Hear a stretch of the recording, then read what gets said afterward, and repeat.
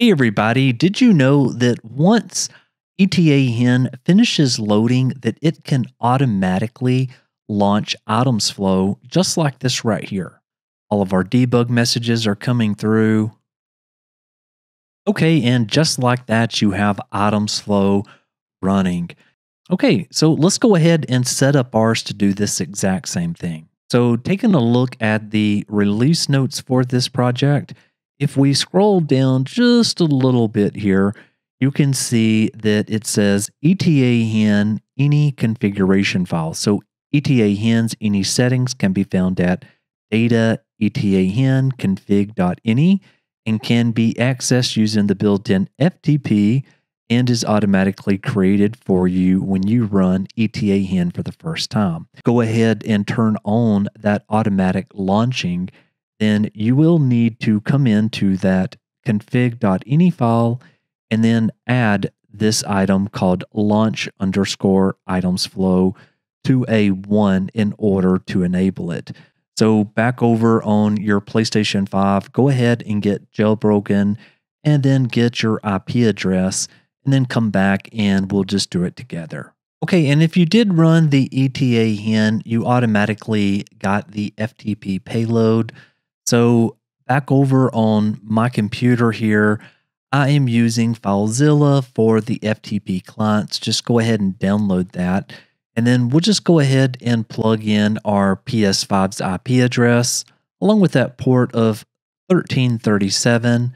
And then we'll just go ahead and click connect on that. I am going to go to the data folder here and we're going to go to etaHEN, and right there is that config.ini file. So what I'm going to do is I'm just going to drag that over here to the root of my kind of PS5 folder.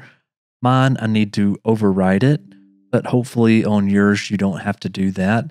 And so now let's just go ahead and let's open up that file in something like Notepad or Visual Studio Code. Okay, so here is that config.ini file. And as you can see, by default, it does not have that added. So you will need to come in here and manually add it. Now, looking back over at the notes, all we need to do is just copy that item out. And then we'll just paste that at the end of this file and we'll go equals, and then that will be a 1. Okay, so now let's go ahead and save the file and let's upload that back to our PlayStation 5.